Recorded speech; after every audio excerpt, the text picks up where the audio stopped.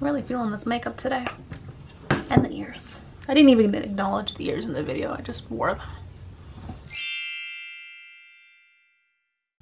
Hi guys, welcome back to my channel, or if you're new, welcome. My name is Monica and I try to post videos every Monday, Wednesday, and Friday. Today I'm doing a full review with swatches and demo of the new Kylie Cosmetics Blue Honey palette. So this is what all of the shades look like. I will be doing close-ups and swatches a little bit later in the video. Okay, so I have her website pulled up on my phone. I'm just going to read a little bit about the palette.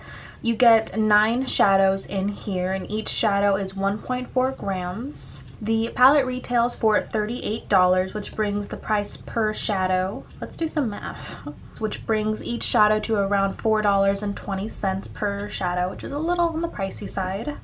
The website says the Kai Shadow Kit Pressed Powder Eyeshadows are talc and paraben free, have medium buildable coverage, and a velvety smooth texture.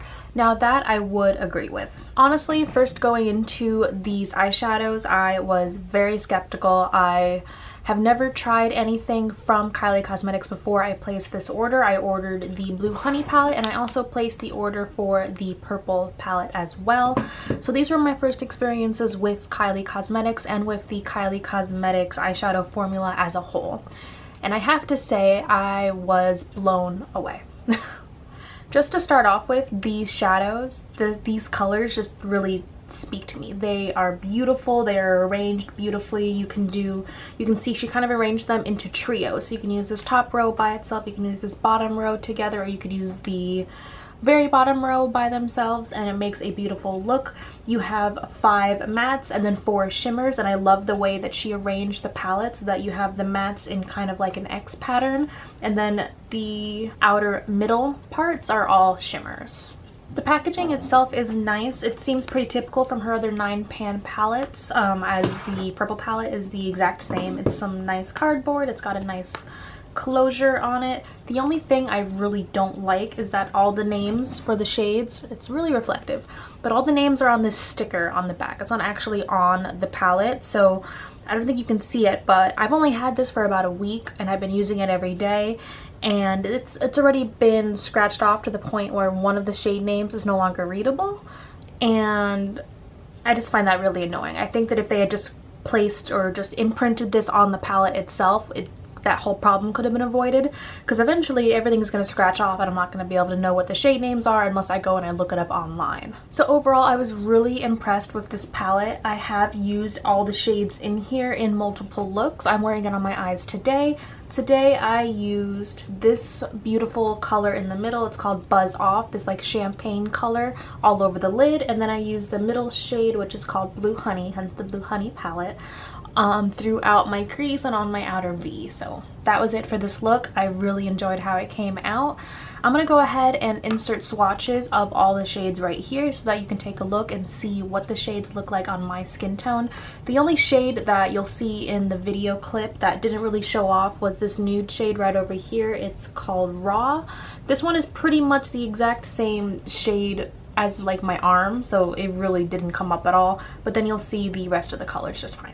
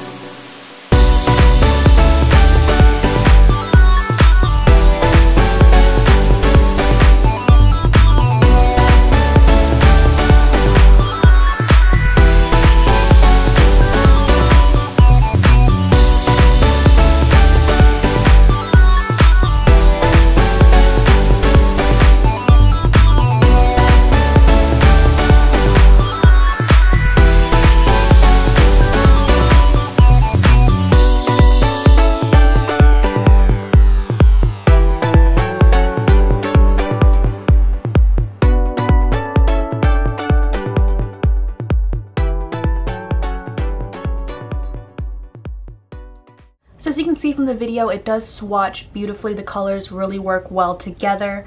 I really enjoyed every look that I put together with this palette. The colors are very blendable, they are very pigmented. You can build up the ones that aren't as pigmented. Another thing that I do want to mention is that some of the shades, especially these mattes on the bottom right here, do kick up some powder.